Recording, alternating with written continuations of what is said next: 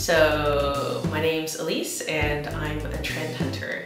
For me, what defines cool is usually something that's unconventional or super weird and kind of makes you want to tell somebody about it right away. You just can't hold it in. So my favorite trend is interactive marketing.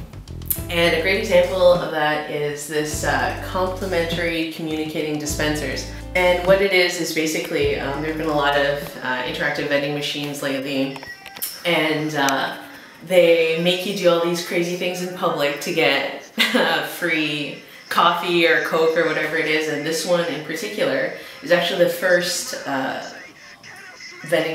crazy vending machine that I've seen, and it kind of screams crazy orders at you, like hopping on one foot or giving it a hug, and it gives you free coffee if you do whatever it tells you to. Could you lift one leg, please? Thank you. Could you lift the other leg, please? At the same time? Yes.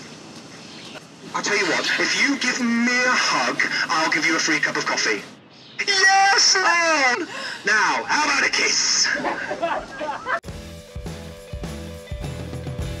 My favorite accomplishment, and it's going to be really weird, is that I actually learned how to snap at Trend Hunter.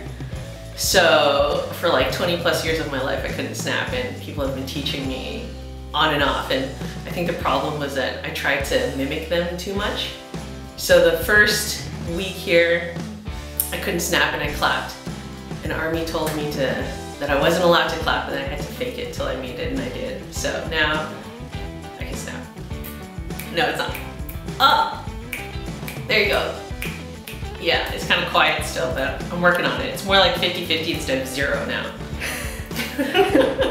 My advice to the business world would be not to rely too much on social media. I know it's becoming this huge thing right now where campaigns are going viral and people are sending it to everybody. It's really easy through social media, but it lacks that human interaction, and it's like the interactive marketing campaigns too.